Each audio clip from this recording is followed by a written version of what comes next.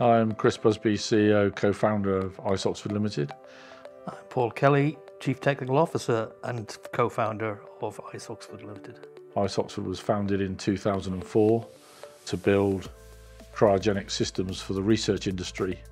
In recent years has grown predominantly because of the increase in research and quantum computers. And our machines have developed to help that research and hopefully will be used for a quantum computer.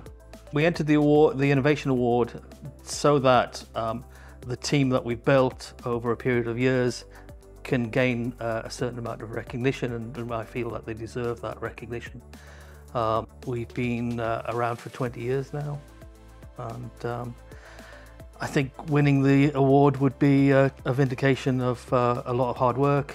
A lot of our personnel have put in a lot of hard work, and also it's a very competitive industry in the area. So to get to that level is prove something.